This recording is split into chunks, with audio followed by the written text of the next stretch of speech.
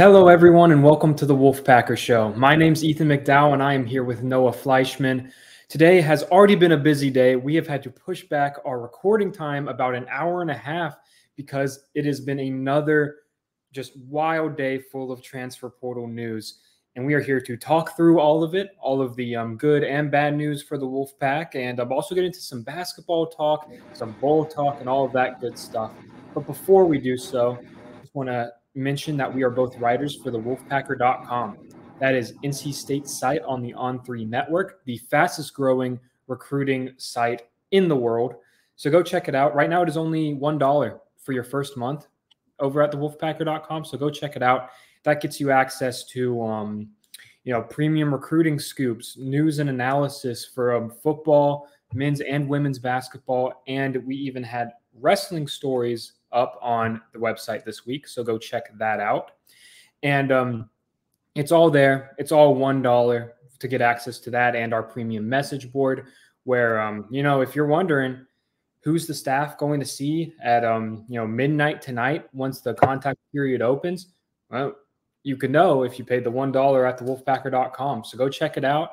And, we'll be happy to see you there. All right, Noah, we are going to address the elephant in the room first, right off the top. MJ Morris has officially announced that he is going to enter the transfer portal once it is officially open December 4th. Not the most surprising news. Once he decided to redshirt, pretty much every bit of intel I received, everything I heard indicated that it just wasn't likely that he was going to be back with the team for his junior season or redshirt sophomore season. He obviously played 4 games for the Pack this year, started all 4 of those, went 3-1 in those contests, but decided to shut it down and preserve his season of eligibility. Noah, what was your initial reaction to seeing this news? And what are just some of your initial thoughts on, the quarterback position at NC State moving forward? It's not a surprise. I mean, you kind of touched on it, right? The second he redshirted and shut it down for this year, it was really hard to imagine him being able to walk back to the locker room in 2024 and be that guy again in the spring and going into the fall. So it's not that much of a surprise to see him go in the portal. It is what it is. Portal opens officially Monday. He got out of there in front of it saying, I'm going in. So any coaches that are, interested are going to be ready to go to talk to him Monday, probably beforehand now that he's officially going in. It's, an unspoken thing. They're not supposed to do it, but coaches around the country reach out to guys in the portal that aren't in the portal and things like that all the time. So that's not a surprise. And he's moving on. And you know what? If that's what he thinks is best for his career, then that's what you got to deal with and move on. And he's moving on. NC State will move on. And, everyone could be happy at the end of the day, depending on how things work out. But yeah, the portal is going to be NC State's friend this year at quarterback position. Obviously now needing a starter for next year and possibly a backup too, depending on how NC State really weighs your options here with what Cedric Bailey can do as a true freshman coming in, or Lex Thomas or something like that on the roster already. But most likely, I think 2 quarterbacks would not be a surprise coming through the portal. And guess what? It's an easy thing to market to a transfer portal quarterback. You got a good offense. Kevin Concepcion will make any quarterback look good. Get them the ball and go. Jonathan Taylor and maybe Terrell Anderson, they'll be on campus next year and will be able to be a quarterback's friend. And plus whoever else NC State can get out of the portal. I mean, they can build this offense really, really nice. And plus the second part, the quarterback walks in and there's no incumbent starting quarterback to beat out for the job. I think that's a little enticing. You can have an idea and just jump in and come into a competition maybe with 2 guys, but it's not like you got to come in and beat out an MJ Morris for the job. He's gone. The job is wide open in spring ball. Yeah, absolutely. Right. You said it perfectly. You're going to come in, you're going to take over this offense that with one of the more creative play callers in the country, especially, throw out the first half of the season at this point, because what we have watched NC State do over the final, quarter of their season has shown why Robert Anae was the hired offensive coordinator here, why people were so excited about his creative offense. It shows. It showed in the MJ's last couple starts, and it showed in Brennan Armstrong's last few outings there, going 3-0 back in his starting role. So it should be an attractive destination. And to be honest, I've heard buzz that it is an attractive destination. We'll see how it goes once, the portal opens, once, NC State can actually reach out to quarterbacks, because unless you're a graduate transfer, of course, right now they cannot, even if, like you said, teams cannot reach out to MJ Morris right now. Does it happen? Yes. Yes. Tampering is, any coach will tell you tampering is a huge issue right now. But, so now you have to look at it. You have to look at the group of quarterbacks available. And Noah, I just want to go through a few names in the transfer portal, and I want to get your initial thoughts on if they would be a good fit for NC State. Does that sound good? Let's do it. All right. Let's start with Grayson McCall, Coastal Carolina QB, put up video game numbers. He's from, I believe, the Charlotte area. He's definitely a North Carolina kid. And, spent last year with former NC State offensive coordinator Tim Beck as his head coach. And now he is in the portal for his final year of eligibility. Noah, when I say Grayson McCall, you think what? I think good quarterback, not great quarterback. I think definitely a really good quarterback. 3-time Sun Belt player of the year, not offensive player of the year in the Sun Belt Conference in his first 3 years there. He had 3 years of winning it. The first time anyone's won that award 3 times in a row in the Sun Belt Conference. He's a guy from North Carolina. You talk about his numbers. He didn't play. He played a little bit this year. He was hurt. He got a concussion and missed the last month of the year. But overall, he's thrown for 10,000 yards with 88 touchdowns and only 14 interceptions. But this year, he had his career most 6 interceptions in Tim Beck's offense at Coastal Carolina. He's good. If he comes to NC State, I think he can fit in the system. He's a really talented quarterback, but I don't know if he's, at that elite level that some NC State fans might want to see out of the portal. Yeah, I'm with you there. It's going to be interesting to see how expectations versus reality reflect in the portal, because last year was a unique year, right? You brought in Anai, and you had that unique connection with Brennan Armstrong back from their days at UVA. So, that was a kind of a slam dunk at the time. He was like the 4th best transfer portal guy available, or quarterback available. So it's going to be interesting to see how that changes now that, unless something unexpected happens, there's not going to be any coaching hires with, links there. Another name I wanted to throw out, Oregon State quarterback DJ Uiagalelei. Familiar name for Wolfpack fans. Of course, he was the Clemson signal caller for all those years. In my opinion, was a little bit scapegoated at Clemson, and then he leaves Oregon State, and he throws for 2,638 yards, 21 touchdowns, and 7 interceptions this year. And today, he hops back in the portal. It's going to be his last year. I think NFL is also a possibility for DJ. And he's a West Coast guy, so maybe he's inclined to stay on the West Coast. But if he wanted to come back to the ACC, maybe get some revenge on his old team, what would be your reaction to a potential DJ comes back to the ACC storyline, Noah? I think it'd be a slam dunk get if they could get him to come back for one more year. I know he's weighing his options right now. He could go pro and just say, I'm done with college football as a whole. That's an option that he has on the table. And, as you said, it's unclear to see leave the West Coast and come back east again.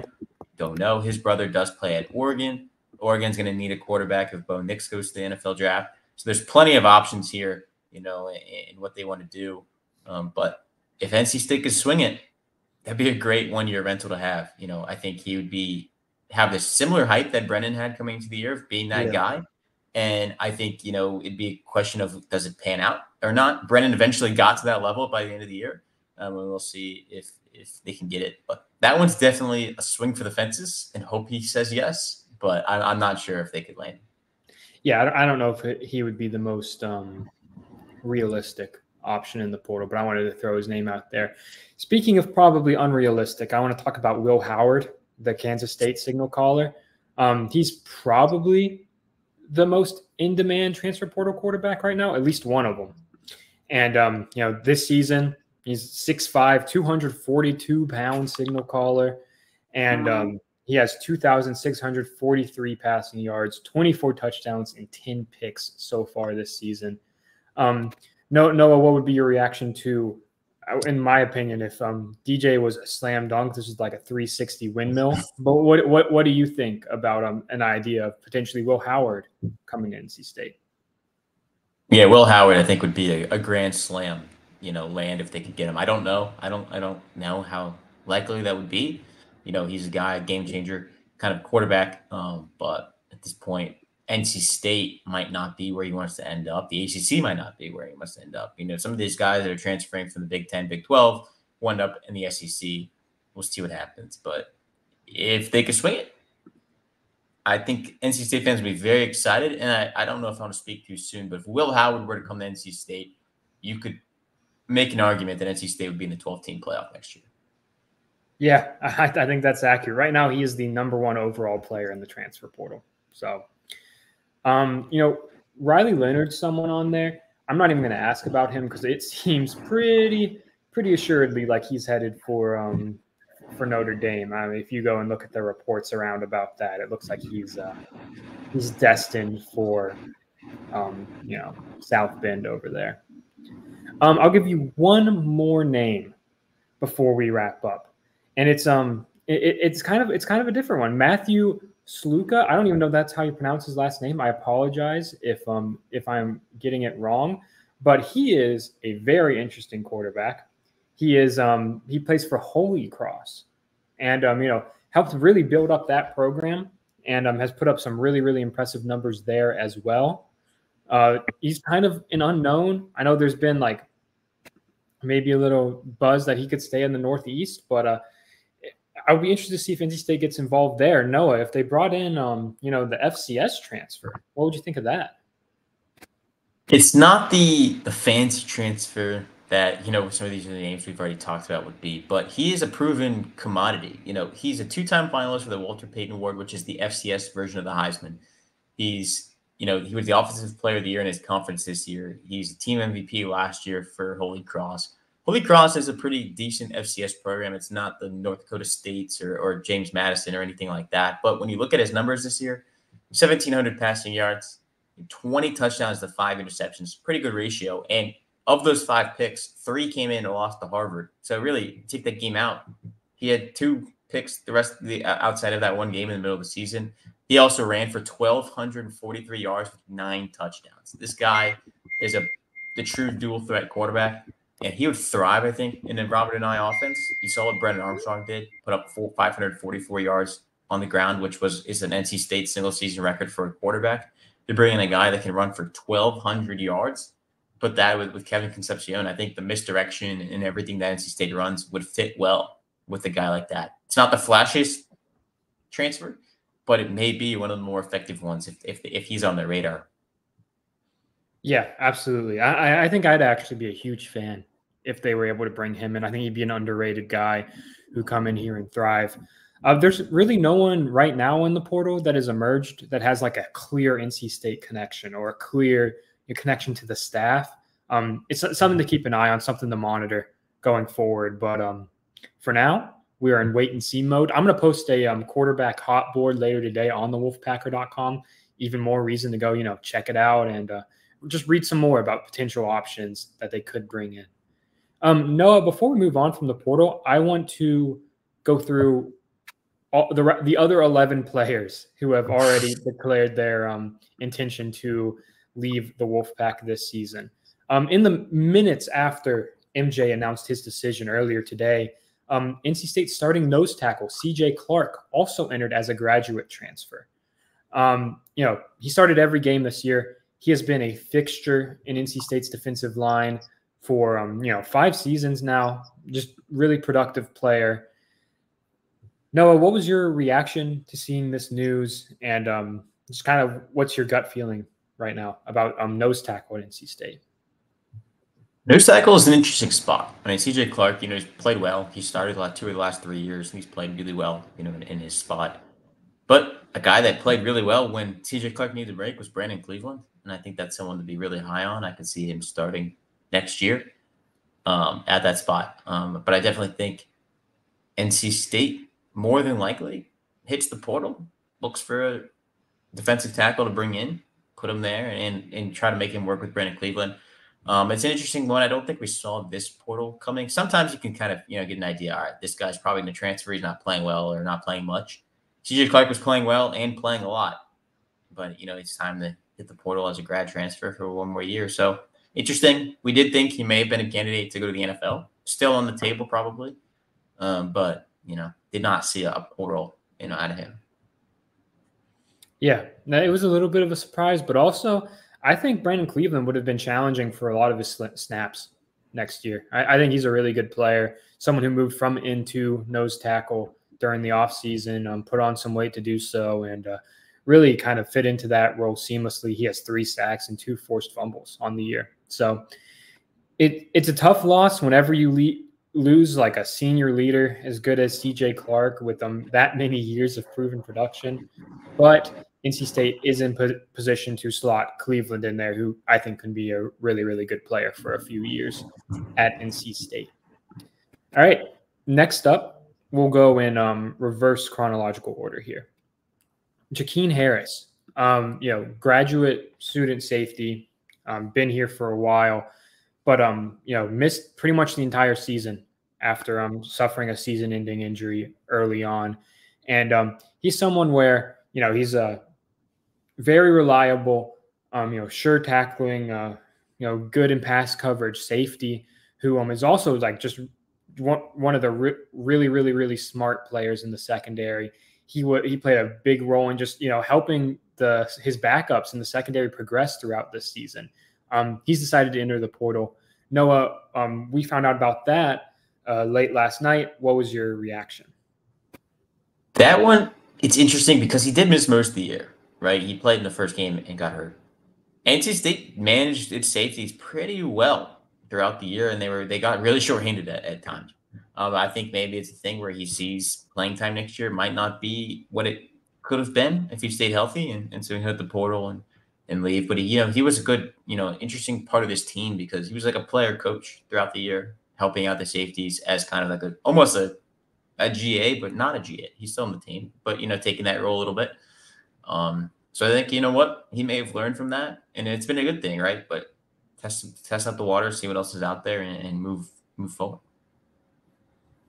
All right, and I realize we're already at like 17 and a half minutes on this pod, so we'll move through the rest of these guys. But Ced Sebro, he played very limited snaps this year, was a fixture on special teams, but did not really play that much otherwise. Noah, any thoughts on Ced's departure? Not really. It just means that NC State's going to have to hit the portal for a tight end probably at this point. You're losing Trent Penix already. You lose a depth guy like that. I definitely think tight end is a point of need at this point. Yeah, and they're bringing in someone on a visit next week. Go check out thewolfpacker.com if you want to know who that is. But he's someone who could potentially fill that role for next year because obviously, we'll talk about Chris Tootle in a second here, but he's gone too. Trent Penix is out of eligibility. You need tight ends after this year. Porter Rooks, he played meaningful snaps all season long in the slot at the flex Y position, and he's decided to hit the portal. He's a former big-time recruit. I don't think ever really reached the heights that, were attached with that label, but he was still a productive, solid receiver for his entire Wolfpack career. Noah, any thoughts on Porter Rooks' departure? He was, he was used a little bit here and there. Obviously, his production went down the last 2 seasons, so it's not a surprise to see him hit the portal. I mean, some of these guys, they only have a couple years left, 1 to 2 years of eligibility, and it's kind of one of those things where you want to go out there and play a lot. And past the playing time this year wasn't great. And then you look at who's coming in next year as a freshman, and maybe look around the room and say, I'm not going to play much, end up somewhere else. Could have been the thinking here with the elite freshmen that are coming in behind him. Yeah, absolutely. Cornerback Nate Evans, another guy, didn't play much this year. Had a little bit, played a few snaps in a reserve role last year, but didn't really see the field this season. Noah, just your thoughts on Nate Evans? Similar thing. Didn't see the field. Maybe it didn't work out to where how he thought, his first couple of years at NC State were going to work out. So hit the portal and find a new home. It's what a lot of these guys are going to be, right? A lot of people don't play a lot or didn't have a kind of year they wanted, going to hit the portal and find something new. And I think that's what we're seeing with a lot of these guys that went in early. Now we're starting to see some of the more impactful transfers, but they were really a couple, with just guys that weren't happy maybe or weren't happy with playing time that are going to go look for more. Yeah, and the next guy, kind of similar story, Dajuan Thompson. He's someone who I personally was a little bummed about. I thought he was a really good prospect coming out of high school. Really hard-hitting linebacker. Needed to bulk up, but he was what I thought he had a really, really high ceiling as a player. But Noah, your thoughts on him, but also just like, how does this reflect the linebacker room, in your opinion? I think you're going to have to find a linebacker to depth, right? Peyton Wilson leaves. Obviously, that's a big, big, big hole to leave wide open on this linebacker room. It tells me they're probably, you're losing young guys, which isn't good, right? Maybe he wasn't going to play next year, but in a couple of years, you hope that the development. So that's going to have to, make them recruit there. But plus, they're probably, we're talking about portal taking away. They're probably going to need a portal linebacker coming in to fill Peyton Wilson's hole this year. I just don't know if there's a guy that can step up and, have the amount of impact. I don't think anybody can have the amount of impact Peyton Wilson had this year, even if you go to the portal and grab somebody. But I definitely think grabbing another experienced linebacker would help make that transition a little bit more easier rather than throwing somebody in that didn't play much this year or something like that. Yeah, a guy to keep an eye on there is junior college linebacker Keaton Thomas. He's someone who picked up an offer from NC State recently, and the talks are really ramping up there.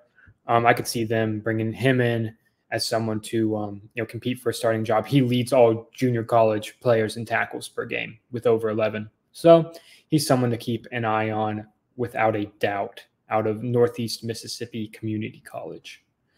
All right, and then moving on to the next player, we've got running back Jordan Houston. He was, reliable running back for a lot of years at NC State. He decided to redshirt. We've already kind of talked about him, so we don't really need to go in depth there, Noah. But when you couple that with Michael Allen, another running back who's decided to transfer, you're left with a relatively thin running back room with a lot of youth. You have, are you counting on Kendrick Raphael to be your full-time starter as a true sophomore? Sure looks like he has the ability to do that. Is that what the staff's plan is? We'll see. Noah, your thoughts on where the transfers leave NC State's running back room looking towards 2024? I think it leaves it in a decent spot, right? You talk about Kendrick Raphael could be the guy. He got to be the workhorse a little bit down the stretch, with injuries and things like that. I do think, though, this leaves State in a possibility of going to find a grad transfer running back. And here's why. I think Kendrick Raphael really has the potential to be the number one running back in that room, but maybe not next year. I think he'll still be a solid number two and get a lot of run. But if they want to go find a game-changing running back, I think there will be some in the portal with 1 or 2 years of eligibility and go there and grab them. And then you can tandem those two together and let them have some fun after losing, Michael Allen and Jordan Houston. Yeah. And then we have, I'll group in. So we get the last three guys here: Christopher Tootle, Anthony Smith, and Darius Edmondson. First, Tootle, tight end who played a decent amount of snaps, but he didn't get a catch this year. Used a lot in a blocking role. First off, just want to say, like, one of the best interviews ever. Just one of the nicest guys on that Wolfpack roster. Really enjoyed chance to get to know him over the past couple of years. But your thoughts on Chris Tootle's departure, Noah? A guy that that used him before, didn't really get much action this year with the ball in his hand, did not record a catch. I think it was kind of one of those things where it sucks to lose a guy like that, but you know what? If you don't get any catch in a whole year, I think you'd be pretty disappointed with how things are going. So. Yeah, and he's a guy who was at NC State for 5 years.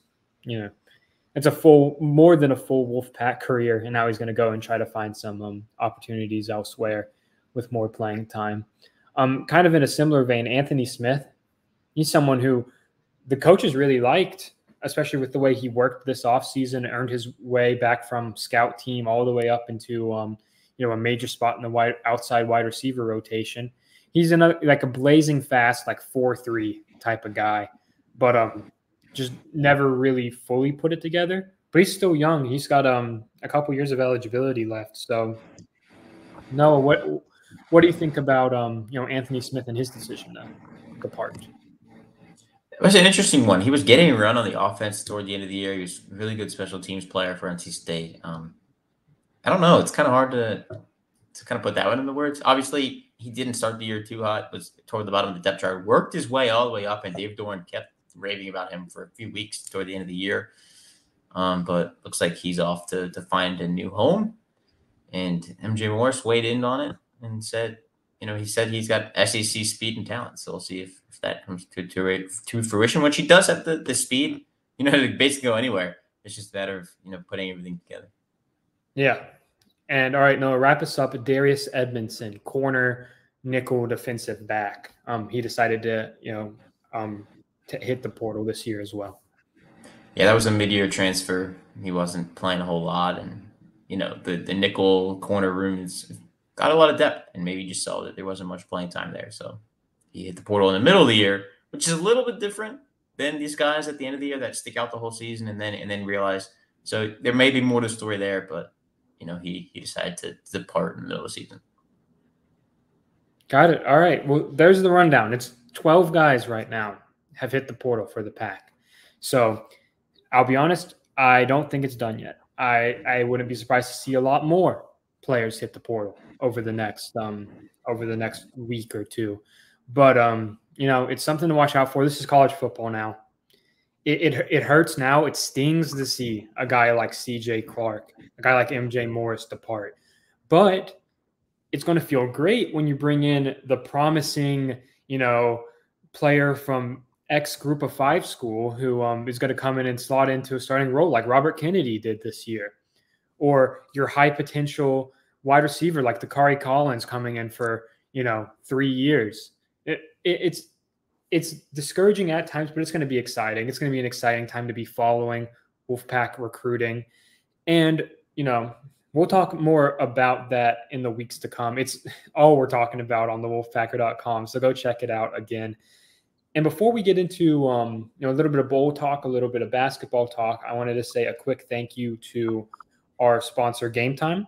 Game Time is a ticket buying and selling marketplace where you can look for tickets to see a hockey game, basketball game, a concert, comedy show, pretty much whatever you're looking for, Game Time has it. And they have tickets up until kickoff, puck drop, whatever you're looking for, they've got it. So go check Game Time out. You can find it on the App Store, any App Store. Just search up Game Time. Or you can find it on your web browser at gametime.co. That's gametime.co, not .com. And when you check it out, my favorite thing about that by far is that you can see exactly the view from your seat. Right now I'm looking at tickets for tonight's Islanders at Hurricanes game. Right now you can go for $22 right now. That's a pretty great deal. And it shows you, I'll show for those watching on YouTube, you can see exactly where you would be sitting right there on the app. Very useful, cuts a step out of the ticket buying process. And they have the best deals right at the top. So go check it out. And if you do, use code Wolfpack, that's all caps Wolfpack, for $20 off your first purchase. All right, Noah, right before we hopped on this podcast, I hadn't gotten eaten so far today, so I ate a Pop-Tart. And I chose a Pop-Tart for a very obvious reason, because it sure looks like, if you look at all the projections nationwide, that NC State is headed to the Pop-Tarts Bowl. That's the overwhelming favorite right now. We'll see how things change and all that. Noah, you've been our bowl forecaster for the past couple weeks. I know you have your ear to the ground looking for that sort of stuff. Give us the latest. What are you hearing? What are you thinking about NC State's bowl prospects? Definitely seems like the Pop-Tarts Bowl is going to become a reality.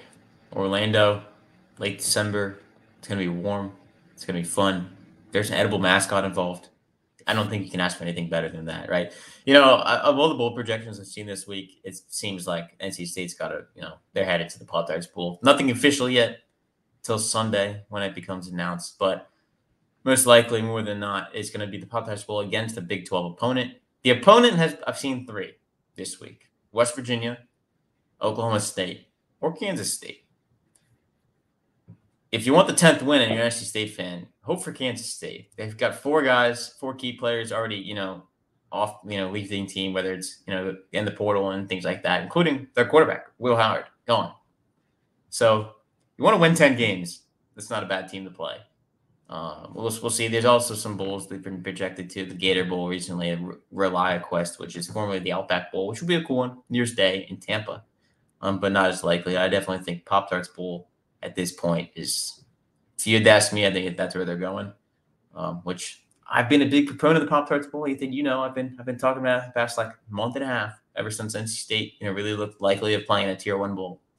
And we'll see what happens. But an edible mascot on the field. Peyton Wilson's last game could be eating a massive Pop-Tart on the field. Where could you go wrong?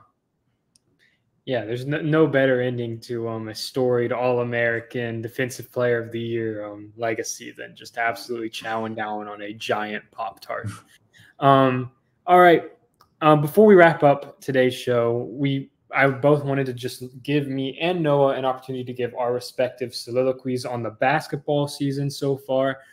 For those following along on the Wolfpacker.com, I'm mainly following the women's team right now, and Noah is following the men's team. Right now, they're kind of trending in opposite directions. Noah, why don't you start us off? Just give listeners your thoughts on the basketball non-conference slate so far.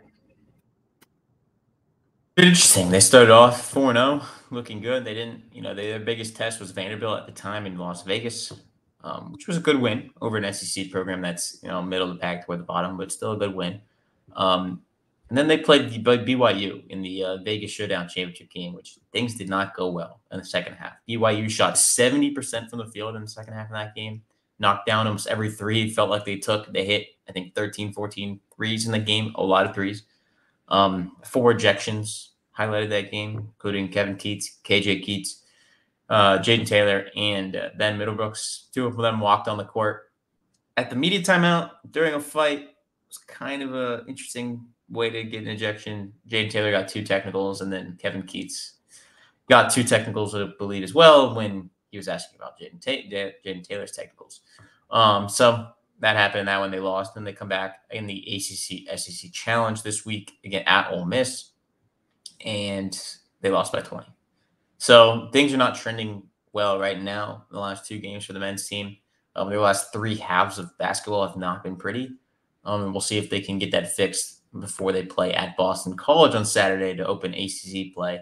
It's kind of interesting. ACC is having a big ACC weekend early December, and then back to non-conference until January.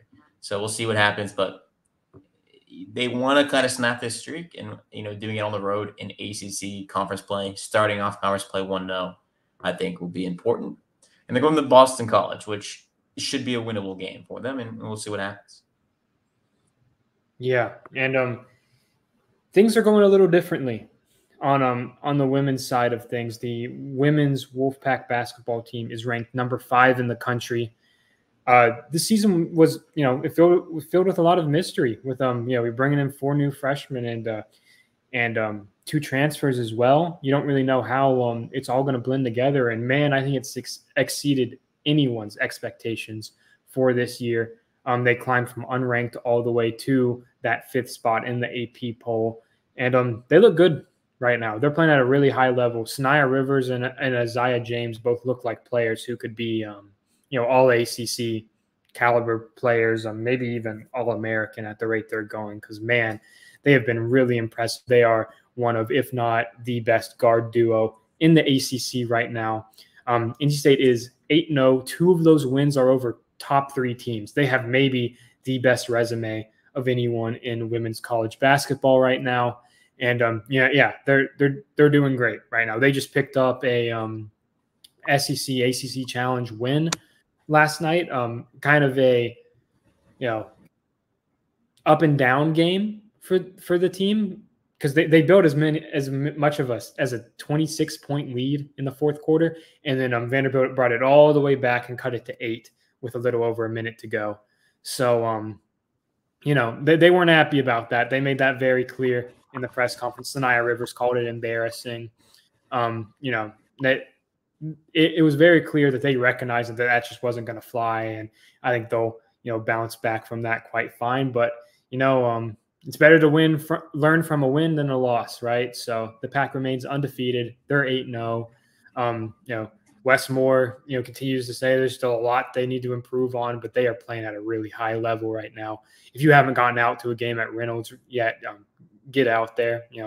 Still, that their win over UConn was maybe the loudest basketball game I've ever been to. It was just ridiculous. So yeah, we'll be there. We'll be covering both basketball teams throughout the season, throughout silly season, and football as well. We'll have coaching rumors, transfer portal news, signing day coverage. It is a busy, busy time for the Wolfpacker.com, and we have so much fun stuff going up on the website daily.